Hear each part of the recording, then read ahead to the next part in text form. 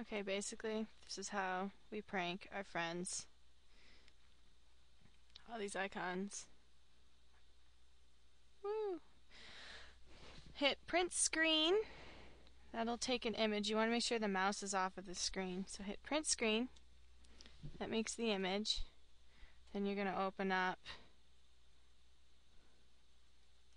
Oh, see, I'm running dual monitors here, so I forgot to do that. Okay.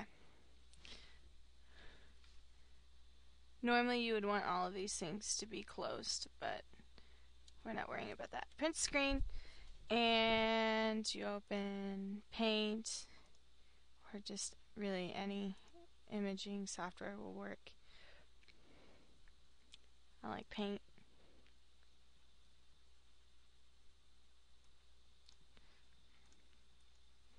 And then just paste the image. I have two screens here, so I have to get rid of this second screen.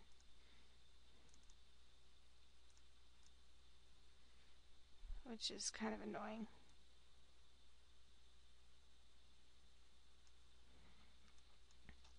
Then all you have to do is save that picture. Go to desktop.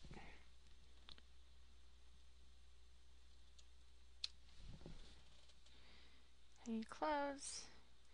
Here's your image. It's awesome. Set as desktop background. Properties. Hit stretch just to make sure it's filling everything. Then you take all your icons. You move it into, the desktop icon. I'm moving them just out of the way. But now,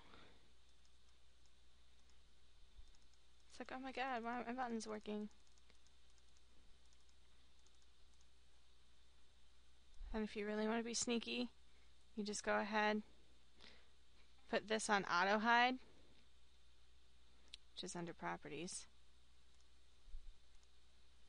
And then be a brat and oops, that's not supposed to happen. Delete shortcut. Just put this up here or something so that hides. And then none of that works. It's like, oh my god, why isn't it working? Anyway, that's all you have to do. It's pretty awesome. Normally what I would do is I would have my actual desktop file that would be kind of sitting on top of it. If you hit center, that you just gotta kind of work with it. I have mine set on tile, so just don't align to the grid. Then you can move,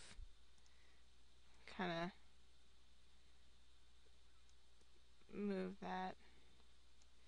Or what you can do is not have that file, just hide that file for the time being, so that when you take the picture, that will actually be an empty spot, so you can put that there and they wouldn't notice, but because you don't want to actually delete all their shortcuts, just move it into the desktop file.